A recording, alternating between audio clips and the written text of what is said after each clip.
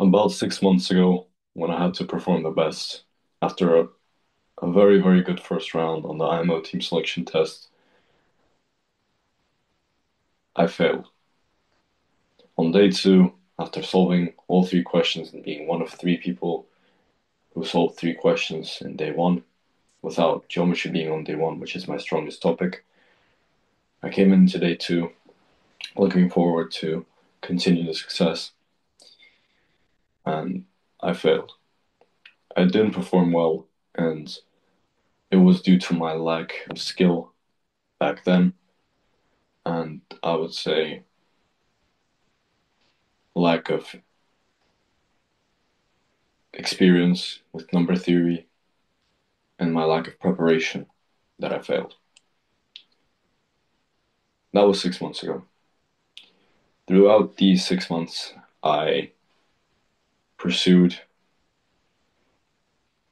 a lot of problems. I've probably done over hundreds of problems from different contests, probably closer to 1,000. And quite frankly, now I think number theory is my second strongest topic.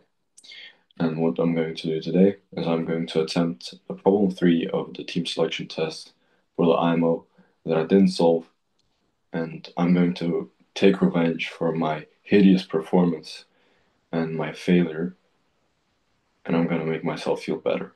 So here was the question. You have a, b, be positive integers such that a plus 1 and b plus 1 are perfect squares, and you need to show that the GCD of ab plus 1 is also a perfect square. Now, so what I wrote during the contest is I started with a plus 1 being equal to m squared, and then I continued with b plus 1 equals n squared. Then, similarly, we know that AB is equal to k squared. And finally, we need to show that the GCD plus 1 is a perfect square. This essentially hints to us that we need to write this. So let the GCD be some integer d, and then set a as dx and b as dy, with the GCD of x and y being 1. After this, what we can do is we can say that d squared xy is equal to k squared. And since k squared and d squared are both squares, we can conclude that xy is also a square.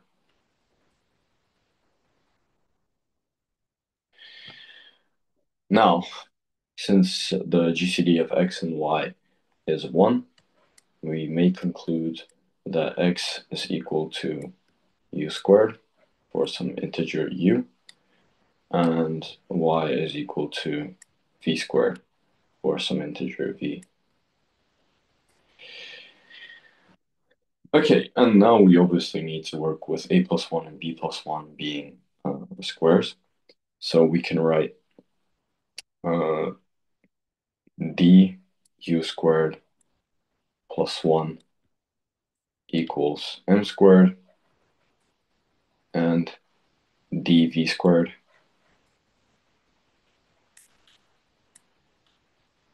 plus 1 equals n squared. Now, we want to show that d plus 1, so the GCD plus 1, is essentially a square as well. So it's in the set of integer square. And if we now just separately look at this and this, we may notice that both of them are Pell's equation with the same d. And this is the Pell equation, but for this coefficient being 1. And if you watch my videos on Pell's equation, I think it was IMO 2016 problem 3 or problem 6, Then we can use this to finish the problem, I think. So if I take the minimal solution, I don't remember the technical term. So essentially we have a solution x0, y0. That's our basis. And the idea is that all solutions can be written as x0 plus y0 root d, and then to the power of k is equal to xk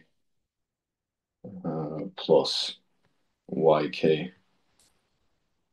root d, and then xk yk is our solution as well.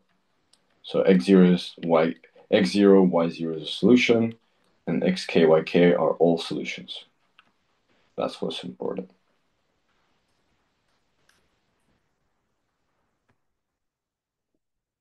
Okay, and what does that mean? Well, since we know that UM and VN are both coming out of XK, YK, we essentially know that we want to show that X0 we have 1. So the reasoning is because D plus 1 is Z squared.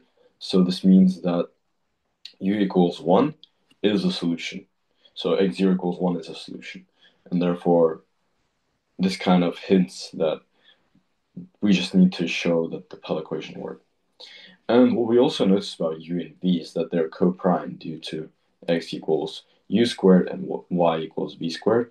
So we know that the GCD of u and v is equal to 1. And from here, it's actually enough for us to conclude that the problem is finished. And the reasoning is, well, for example, we can do the same trick as we did in the IMO question, and this trick is essentially to use the recursive formula for xk and yk in order to get a bit of more sense what's going on. Because essentially, if I look at the solution xk plus 1, this, plus yk plus 1 root d, we look at this solution here, and we look at it as xk plus yk root d, and then we times it by x0 plus y0 root d. The reason why we do this is because we can do this is because the left-hand side is x0 plus y0 root d to the power of k plus 1, and the right-hand side is x0 plus y0 root d to the power of k and one more, so they're obviously equal.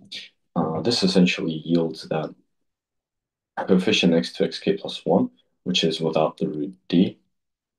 And this one is equal to xk x0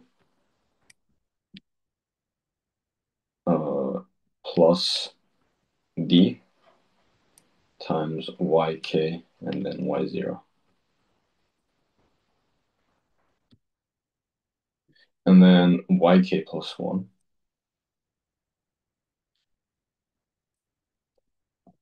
It is obviously equal to yk x0, as it's yk plus 1 is the coefficient next to d squared, plus the coefficient next to root d, not d squared, root d, and plus xk and y0.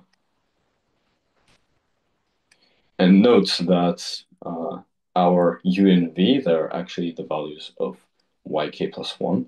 So therefore, we know that u is equal to some y index I, and v is equal to some y index j. And obviously, we want to use that the GCD of u and v is 1, because without it, it's obviously not true. So essentially, you want to show that y0 should divide yi. And actually, from the current formula, it's actually pretty easy to see why by induction.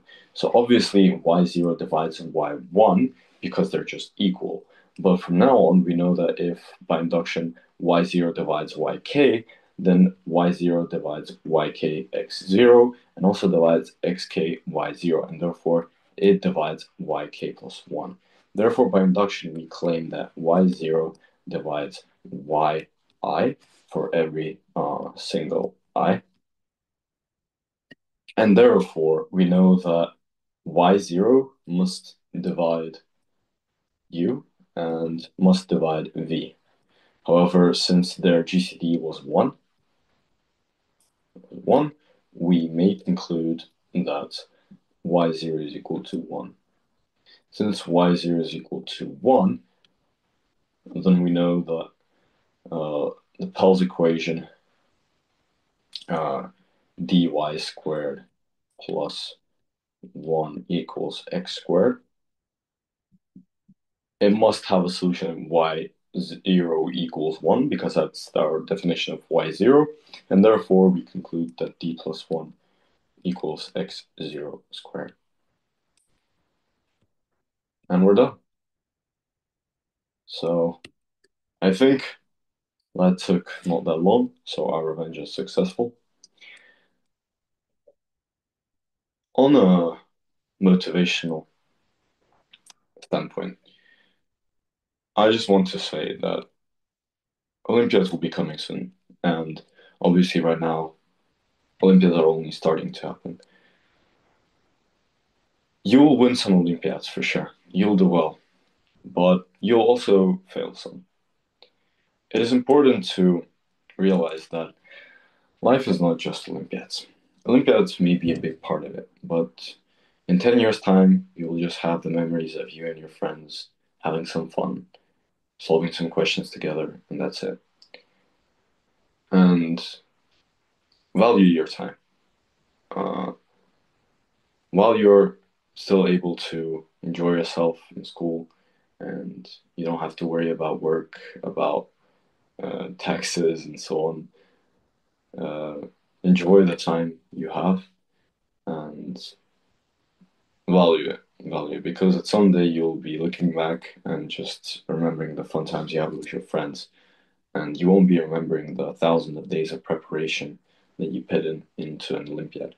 And remember that if you fail, it's not the end of the world. You may feel sad, but that's just how the story goes. And you win some, you fail some. That's just life. On this note, thank you everyone for joining in. I hope I earned your subscription to my channel. Please like the video, comment. I'll appreciate all the support, all the positive comments you've written. I hope the audio was better this time. So yeah, thank you everyone for joining in and have a blessed day.